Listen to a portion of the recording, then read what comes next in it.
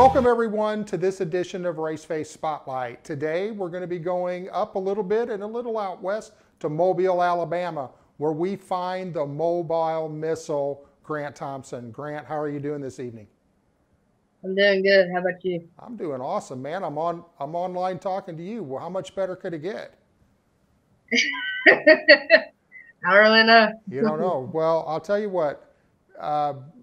Everybody's been going through this race ban where we're not being able to, get out and race vehicles. And I know that you and I went out to California getting all kind of geared up for, round one of the Junior Late Model Series, to go out to be only test a couple of days and then to find out that Saturday we couldn't race, which was a big letdown for me, and I'm sure it was for you as well. So what have you been doing during the shutdown to keep yourself busy? There's not really too much that I've been doing. Basically, just getting caught up on my online school work from, adjusting from the real life school to the online school, and that's been different for not just me, but also for my parents because they've been helping me out with a bunch of stuff. But not too much. Just doing the same old stuff I've been doing. Sim racing, working out. My personal trainer's been coming over almost every day of the week. Been helping me out. Not really too much has changed. Just online school and same old stuff every day. Yeah. So, what is your opinion of the virtual school side? Do you like it? I wouldn't say I necessarily like it, but it's not terrible. I definitely think it's a good way to keep kids have a really good education during this. I know that some schools, some of my friends, I know they're not having to go through online school because they're probably gonna have to do it over the summer.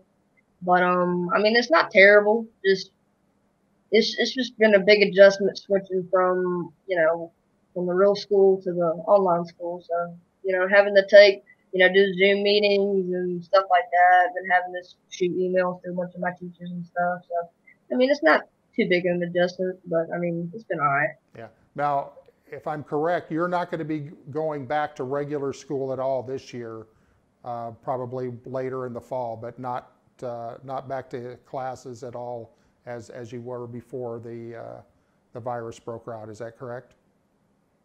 Well, we're not supposed to be going back to school for the end of this year, and they've been having to do a bunch of adjustments for exams and stuff like that. But as of right now, we're not going back to school. We have 2 weeks left of school. This will be my first week, and then next week will be my last week of school. So year's almost over. That's good. Now we're all about racing. So you also mentioned you've been doing a lot of sim racing, and I know that you've been competing in the Junior Late Model Esports Series, and that's been a learning curve for all of us, including us here at Race Face Brand Development as well. So how would you kind of grade yourself so far from where you started to where you currently are right now with your skill set and also your understanding of everything that iRacing has to offer? Well, I've definitely learned a bunch of stuff about from the beginning of the Junior Late Model Esports Series to now, because see, I wouldn't consider myself an iRacer because I'm not always iRacing. I'm mostly out in the shop working on my race cars and stuff like that. But I know some of the kids that are in the series play iRacing a bunch. And before the series started, I did do some iRacing, not probably as much as some of the kids do. But it's definitely been a big learning curve for me going from playing maybe 3 days out of the 5 or 7 days in the week from playing almost every single night, trying to test to get better at the racetrack that we're racing at that weekend. But it's definitely just been a real learning curve for not just me, but also for my dad. He's been trying to figure out because we haven't always been the fastest on the racetrack in the iRacing, but we've been trying to get better at it. And I know that we had to get some help from the racecraft instructors. So it's definitely been a big learning curve. Well, I will tell you that the educational process of going through this has been a lot more difficult with the parents than it is your drivers. So there was You're probably right about there was that learning curve and that hump in the road that we didn't expect. But you know what? We've all learned from that, and it's been really good. And I think that we all have to realize that virtual racing is something that's going to be a part of our racing careers from this point moving forward. So I really think when you look back at this, you're going to look at it and say, wow, it was a valuable experience. I learned a lot. I'm a lot better than I was when I started, and it's going to make it easier for you to progress forward. Yes, it's definitely helped me throughout my career as of right now. You know, from the first race at the Boring to now this weekend at Gateway, I think it's definitely different. You know, adjusting to each track, having to change your line and stuff like that, having to, because see the setups that we've been running, we haven't been able to make adjustments on them, so we've been having to learn, where to enter and where to get off the gas and stuff like that. So it's definitely been a big learning curve, but I know for a fact I definitely learned a lot from it. Yeah, so unfortunately, as I understand it, you're not going to be able to compete in round 6 because you're going to be at a real racetrack. I think you're at, is it Five Flags this weekend? It's Five Flags Speedway. This Thursday night we're supposed to be testing the Comfort Motorsport Pro Truck, so I'm super excited about that. Unfortunately, I won't be able to make the round 6 this weekend. I really wish I was, because Gateway, it's a really neat track. So, I'm a little disappointed that I'm not going to be able to make it, but I'm also super excited that I'm going to be able to test in a real race car after waiting all this time to finally get back into a race this weekend. Now just remember, there's not a reset button in that truck. So you're not going to be able to rub up against somebody or hit the wall and hit the reset button and act like nothing's happened. So just don't forget that. That's right. I won't. All right. So we talk about the year that Grant Thompson's had. I mean, oh my gosh, I'm not sure that I know any other driver that has gone through what you've gone through, from going out and attending the junior late model camp, winning the junior late model camp, going out and doing an awesome job in round 8 of that championship weekend in a junior late model for Nate Clower Motorsports, and then having your own 1-hour special, and then something that's happened here just over the last couple of weeks, signing with Augie Grill to be able to race a pro late model with them. What's that like? Well, I definitely know that Augie Grill is one of the best short track racers in late models still to this day. And, to race for him is just unbelievable. I never thought that I'd be racing for him because, growing up from when I was little, from when my dad used to race to now being 14 years old, I've watched Augie through whatever he's raced, pro late models, modifieds, and super late models. And he's, definitely been a big role model to me, and just the drive for him is absolutely incredible. It's just an unbelievable opportunity. Well, I think that's really cool. So, Grant, let me just ask you a question. How would you rate yourself against other late model racers, pro truck late model racers in the country? How would you rate yourself? Well, we've just been getting started with the late models recently, and so far, I definitely think I've been doing a lot better than I thought I would have. Trucks, I've been running trucks for this will be my, I believe, 3rd year running trucks, so I definitely might think, not trying to brag or anything, but I definitely might think I'm a little bit up there in the trucks. But for late models, I definitely think I'm doing, like I said, a lot better job than I think I would be doing with the testing and, coming up later in the season with races at Five Flags and Augie's cars. So, I wouldn't say I'm terrible, but I wouldn't say I'm up there with Augie and Bubba Pollard and Jeremy Dawson, all those guys. Well, Grant, I got something to share with you. You know that Speed 51 was doing the top 50 pro, or I shouldn't say pro, but the top 50 draft for late model drivers in the country. Do you know about that? I did not know about that. Well, Grant Thompson, you made the top 50 list. Let's go. That's awesome. I didn't know about that. You made number 49, but just making that list is amazing. And the good news is You were the youngest driver to make the top 50. Congratulations. Thank you. Wow, that's crazy. I didn't know about that. Man, that's awesome. Top 50. That's incredible. The top 50 Wow, in the that's country, man. If you read that list, it's a who's list of racers in the United States. And for you to be on it, again, congratulations. That's exciting. And what another accomplishment. So we talk about all the things that have been going on in your life.